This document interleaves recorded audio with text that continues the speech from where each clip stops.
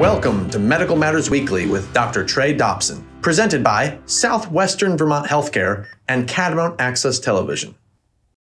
Today is October 12th, and we are recording for our October 19th show. Welcome, everyone. I'm Trey Dobson, Chief Medical Officer at Southwestern Vermont Medical Center and an emergency medicine physician with Dartmouth Health.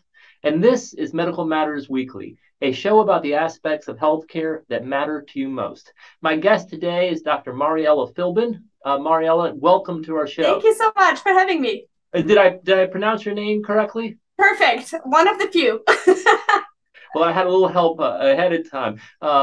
Dr. Filbin is a leading researcher working towards cures for pediatric brain tumors. That's what we're going to be talking about today. Should be a great show. A little bit about her background, and the rest of it is on our website. She's the co-director for research for the Pediatric-Neurooncology Program at Dana-Farber Cancer Institute and Boston Children's Hospital, although she tells me she likes to come to Vermont to ski, so that's fantastic. And the co-director of the Brain Tumor Center of Excellence at Dana-Farber Cancer Center. She earned a medical degree and a PhD in biochemistry and molecular biology from the Medical University of, is it Graz? Graz, that's right. Graz, Austria. So again, welcome. Where are you right now, Mariella? Thanks so much. Yeah, so I'm right now in my office in the Longwood area of Boston. I'm right in between, basically looking down at Boston Children's Hospital and Dana-Farber on the other side. And the building I'm sitting in is a pure research building, but I'm just steps away from where my patients are. That's great. But you're not from Boston, correct? That's right. I'm from Austria, hence the strong skiing background. And I love Vermont for skiing, among other things. That's great. And before we get into this, you ski. What else do you do for fun? I'm an outdoorsy person in general. So, like to swim in the ocean, like to hike, like to ski. Whatever, brings me closer to nature so I can get some inspiration, also peace. That's really awesome. And I have a family with 2 little kids. So my husband and the kids and I, we are often found outdoors somewhere, chasing birds or fish. Which is so important for our well-being. And, in fact, we really can't practice medicine with a straight face if we're not taking care of ourselves, right? That's so important. It's so true. I walk to work also every day, which is a little bit more unusual here, I guess, but it's more common in Austria. And it's a 2.5 miles hike one way. But I just love it. And it makes all the difference for, thinking about my research, thinking about my patients, just making sure it's all ordered in my brain. It's funny you bring that up real quick. I think that is so important. I think a lot of people do as well, but they can't find the time, or they don't feel like they can find the time. And I am the same way, and I live very close to work.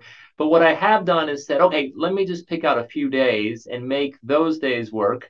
And I think that's just a good way to start. So if those in the audience are thinking about the benefits of walking, but know they don't have time to do it, outside of work, they can make it by walking to work, or at least walking a good distance. But that's so interesting. We can talk about that later. We're going to go into your research now. So how did you get interested in medicine while you were growing up in Austria?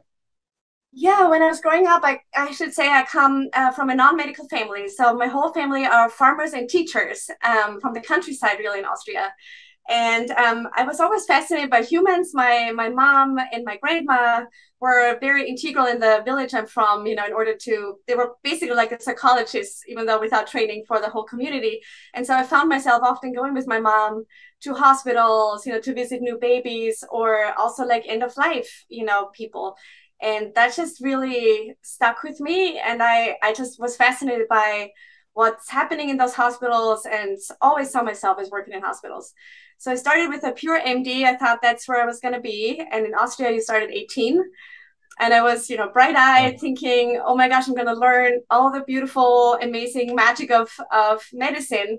But then realized pretty quickly that so many answers were not present, or there were so many questions without answers. And so I asked professors over and over again, but how does this work? Or where does this come from? Or, how did you find this medicine even? And oftentimes the answer was, well, I just don't know. Until one professor said, I don't know, but how about you come to my lab and try to find out? And I thought, well, that's interesting. What's a lab even? Again, I didn't have that background at all in my family, or didn't know anybody. But that aspect or his approach was just fascinating to me. So I joined his lab, not knowing what I was going to get into, and just loved it. I loved how, there were questions we could ask, like big questions, small questions, how we could work on the answers, and then just the whole lab environment and how that then would translate into medicine then again. So coming full circle just really fascinated me, and yeah, has never left me since then. It is only growing bigger as I've grown older. So for some of you in the audience, when I say pediatric neuro-oncology, let's just make sure we all are coming to this from the same background here. So pediatric, so kids, neuro, brain, oncology, cancer, and the study of cancer. So these are specifically cancers that involve the brain or the spine or nerves in general, and then focused in a pediatric population, which is going to be quite different generally than the types of cancers that develop in adults, because they develop for different reasons, which of course Mariella can go into. But tell us, so you're interested in medicine there, you figure out what a lab is, but most people don't say, aha, I'm going to go into pediatric, and not only pediatric, I'm going to go into neuro-oncology. Yes, exactly. And it was all based on a little girl. I think that's many of how many of the stories start. I was a young medical student, again, going to the wards, and there was this little girl, I'll never forget her. And I learned she had a tumor called DIPG, or diffuse intrinsic pontine glioma. I knew nothing about this disease at the time, of course, and again, was still in this very almost like naive thinking of, oh, like medicine can cure everything. And then when I asked like what this tumor was and what we were going to do to treat her, I just heard that there's nothing we can do. And I said, what do you mean there's nothing we can do? And that stuck with me so much. And I'm thinking that we're, back then, that's 20 years ago now, but still, like in modern times, there's nothing we can do for a little girl. And that she was gonna die of this disease was just I just could not deal with that fact, and I couldn't accept it either. So I went back to the lab and to my professor back then and said, you know what, that's what I want to work on now. Like, that's impossible that we can't find a cure. We can fly to the moon. And actually, for a fact, Neil Armstrong's daughter, so the first man on the moon's daughter, died of DIPG, so that same tumor. Mm-hmm. And the treatment back then, when she was treated before he flew to the moon and when she passed away, and now is almost the same. So that was a fact that I just could not just take, for granted. And yeah, since then I've been working on this disease and many other terrible tumors where we don't have answers yet. And I do believe we'll change that in my lifetime. Your story is so powerful. And actually, for those who are not in the medical field, it's actually fairly common. We think of doctors and nurses, having this lifelong dream always to go into the field, but many are spurred on by one event, whether it's a family member or just some event that really impressed upon them and caused them to have motivation and inspiration towards all types of healthcare. What makes brain tumors, cancers in neuro tissues more difficult to treat, study in the pediatric population? This is a little bit of a loaded question than perhaps some of the other childhood cancers that we've known about, like leukemias and others. Yeah, there's multiple issues. One of the issues with brain cancer in particular was that for the longest time, people wouldn't really touch them because the neurosurgical techniques were not quite, as advanced yet. So we knew some of these patients, or many of those patients, would die regardless of what we did. So the thought was more like, let's not even, have the kids undergo a surgery that could be devastating or could, cause more harm than benefit. And so for the longest time, especially for this DIPG, this midline tumor, but also other tumors like glioblastoma, we didn't know what those tumors were made of. They looked the same, on magnetic resonance imaging or CT scans. And when they started biopsying, they looked the same under the microscope, the same meaning as to the adult compared to the adult tumors. But it took a really long time to start genetic analysis of the pediatric tumors. And then sure enough, we found that they were super different. Like the genetic mutations or what drives cancer in kids is very, very different from what drives cancers in adults.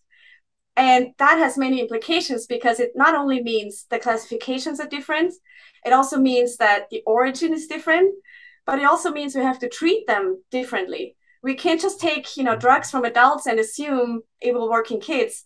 And sure enough, many of the clinical trials we did in children, did not work because they were based on, adult tumor types and not specifically tailored or targeted towards pediatrics. So that's one of the issues. And I think the second issue, even though you could say it's a bad thing or a good thing, in adults, cancers oftentimes come from a lot of environmental exposure plus genetic insults, meaning the cancers are pretty messed up. There's a lot of chromosomal issues, there's a lot of mutations, a lot of things going on. In pediatric cancers, they're often very quiet on the genomic landscape. What that means is if you look at the chromosomes, some of them are completely, they look normal almost, the cells, the chromosomes of the cells. And sometimes we just find one mutation or a few, much, much less than in adults. And so the tricky part then is it's still a cancer and it's aggressive. How can it get to that without being so messed up as the adult ones? And I think we're starting to find a few of these answers now, and also then the therapeutic implications of what that means.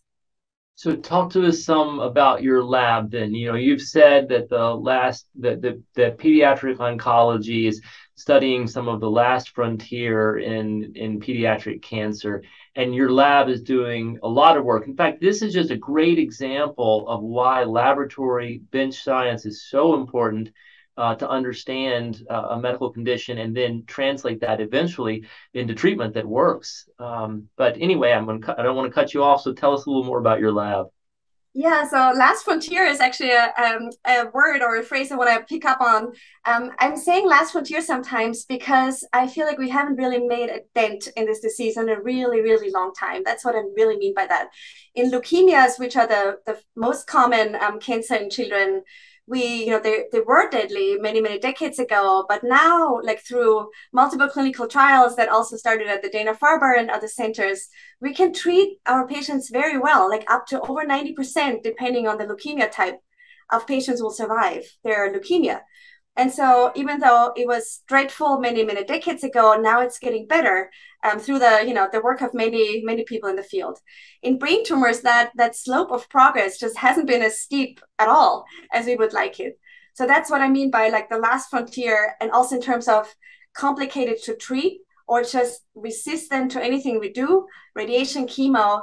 Brain tumors just are notoriously known for that. And I feel oftentimes if we could crack that stone, we will crack so many other stones along the way, because we will solve like a lot of these big issues all at once. So then I should go into the lab more probably.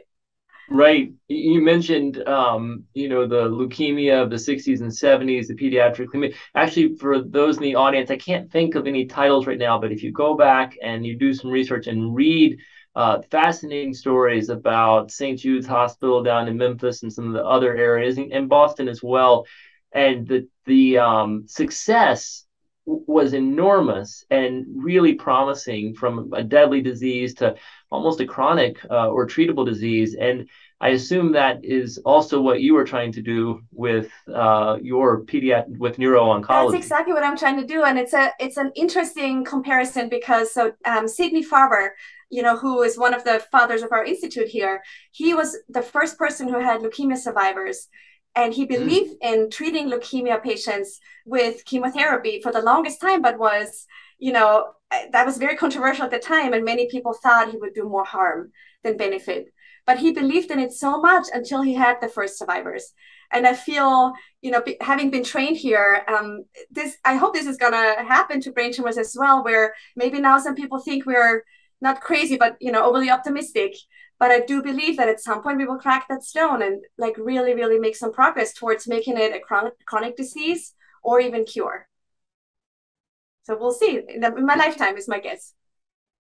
Oh, that is fantastic. I'm going to read off a term here. Your lab works with single-cell transcriptomics to determine the tumor architecture and heterogeneity. I just read that straight off of my papers here. Tell us what that means and what your lab is doing. Yeah, so when I trained here at Boston and Dana-Farber, we had mandatory research years, which is, of course, what I love. So I was waiting for those research years, but hadn't decided where to go, to which lab.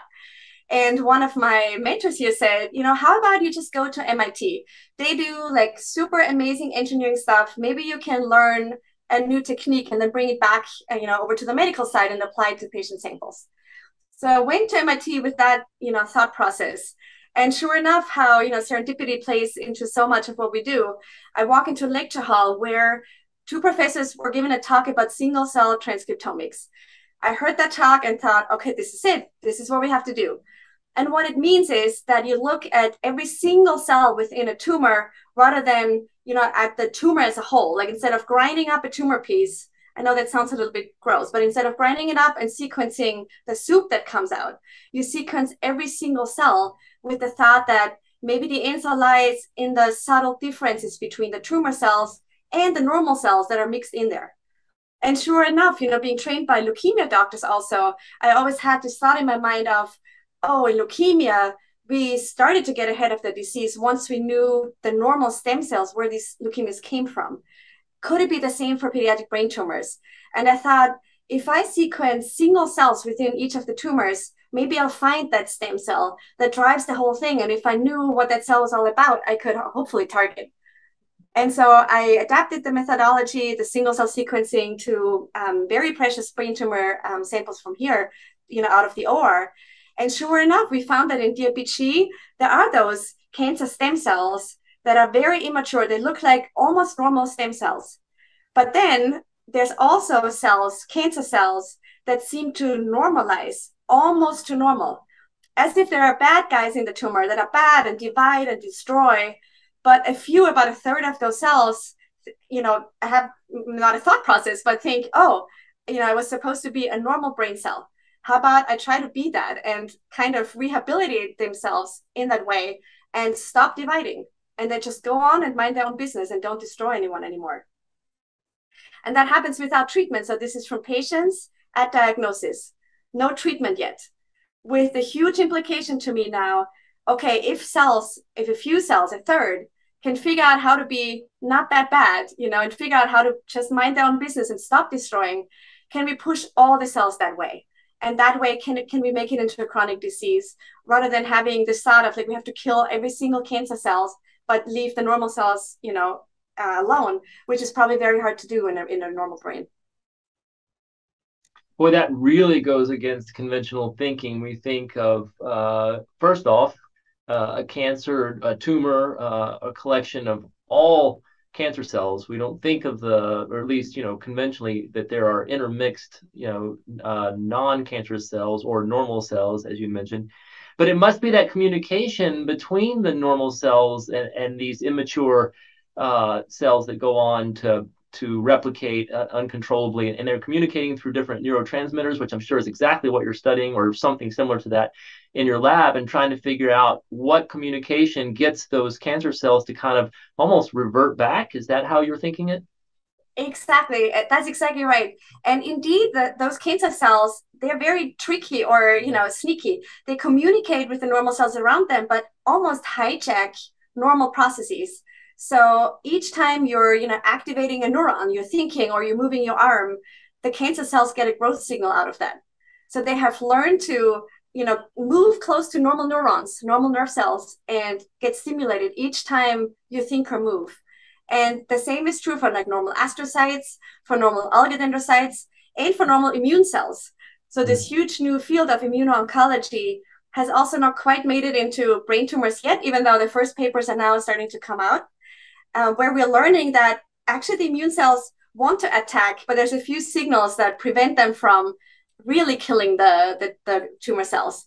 And now the thought is like, what can we do to block that, that don't eat me signal and let them go like, fully blown against the tumor cells. So a lot of possible applications, and the first ones are now moving into the clinic, which I'm really, really excited about. All this is so promising. On the flip, you do see sad situations. You see tough things, and you still see patients, correct? Yeah, correct. Yeah. How do you deal with that? It's a great question. And, once I started having kids, everything became even harder. Mm-hmm. One of my female mentors told me, Mariela, once you'll have kids, you'll be a better oncologist, but a worse mom. And I didn't quite know what she meant until I had my kids. What she meant by that, and what I'm experiencing is you see yourself in many of the situations, right? You see your children in those children, and you see yourself as a mom sitting there with you. And it doesn't get easier at all over time. It gets only harder because, again, when I think back to 20 years ago when I started in the field, I thought we already had all the answers 20 years later, which is now. And we have a few, but not quite, as many as I thought we should or would have. So this pain never goes away. And it motivates me, though, to come back to the lab. And I even take people from my lab with me when I round on my patients, just so that they see why we're actually doing this. This is not for papers. This is not for grants. This is because we want to have a true impact on our patients. And if we don't do it, nobody else will do it. Like, we'll have to do it. I feel very, very strongly that that's my life's mission, my career's mission. And so even though it hurts, it's very important for me to continue to do that despite the pain. You said that so eloquently. It is true. In order to continue in healthcare, in any field in healthcare, really, but maybe in particular some of the diseases that can lead to death, you have to be motivated, inspired by why we went into medicine in the first place, which is to limit suffering. We're going to see suffering. We have to be compassionate. If you lose that compassion, then you should stop practice. But at the same time, you can't be lulled into anxiety and despair. You have to see where the hope is. And you do it in both ways. You do it as a bench researcher and then also as someone seeing patients. And that is fantastic. And I also want to make sure we leave a little bit of time here because you also have another passion, and that is research funding, fundraising, philanthropy, and how important that is to not only pediatric oncology or neuro-oncology, but other aspects of medicine. So can you just talk a little bit about that so the audience understands? Yeah. I'm very passionate about this, first of all, because I want to bring families in to really know what's going on an everyday level, in my lab, in the labs around the country. And I'm very happy that I'm co-chairing the next big Pediatric Neuro-Oncology conference here in the United States in 2023. So it's our biggest national conference. We want to bring in parents, advocates, nurses, of course, MDs and researchers to all learn about what's new in the field and how we can think together to really, increase our impact. And what I learned, the hard way also is that everything needs funding. And the traditional funding mechanisms, especially federal funding, oftentimes lags behind for pediatric cancer. And the arguments are, well, there's not so many patients affected if you compare that to breast cancer patients or colon cancer patients or, stroke patients, all of whom are, of course, very important. But then, in terms of numbers, pediatric cancer lags behind. And then the priorities, of course, the priority scores for the impact that you might have are downgraded. I think it's changing slowly, but it's changing because of advocates and moms, like Kathy Arabia, coming to the table and saying, but this is really important. Like, every single child we are losing, every single child that is suffering is one too many. We have to change the field and we have to do it together. So I speak a lot as much as I can at, national conventions or fundraising events, because I want people to know that change is on the horizon, but that we have to do it together. It's no single person's, job, even if they dedicated 100% of everything on finding a cure. We have to do it together. If someone in the audience here, and I don't mean to put you on the spot, but if someone in the audience here hears this and is motivated to consider learning more and potentially, putting their philanthropy towards pediatric oncology or neuro-oncology, what resources, where would you refer them? Yeah, we have fantastic philanthropy offices, both at Boston Children's and Dana-Farber. I'm the Brain Tumor Center Director of both, which is really great because it now includes more labs, right? And the more people, the more ideas we will have. So if any of you is interested, please contact either me. I'm sure Trey will get my contact information out, or over via my website of the Filbin lab. There's many other ways. There's also probably great advocacy groups in your community. If you feel, very connected to someone in your community who has either suffered a loss or is fighting the disease, please also consider donating to them, or to many of the other runs and marathons and golf tournaments and walks. There's many ways to get involved if somebody would like to. That's great. Google is a powerful tool and can help guide you. What are you looking forward to as we wrap up here, personally, professionally, over the next couple of years? So professionally, I want to see the first 2 drugs coming out of my lab going into clinical trial and being successful. The first one is already on the way, and I'm super excited about it, but I know it will take more than one. So we have a pipeline now established, and I just want to see as many drugs as possible getting into clinical trials and hopefully helping our patients. And then I'm growing my lab. Also, we're now about 15 people. But again, the power is in diversity. The more diverse ideas brought to the table from engineers, biologists, computational scientists, or everything in between, that's, I think, where the magic is, and that's where we will make the biggest impact. So I want to grow the lab a little bit more, have that impact, and on a personal side, I'm also just looking forward to many more fun days with my family where we ski in fresh powder, hopefully in Vermont this year, and being outside and just also enjoy our time together. That's mainly. Well, we're excited to have you and your family up in Vermont. So I look forward to meeting you in person. Thank you so much, Dr. Mariella Filbin, for joining us today on Medical Matters Weekly. Thank you very much. It was a pleasure.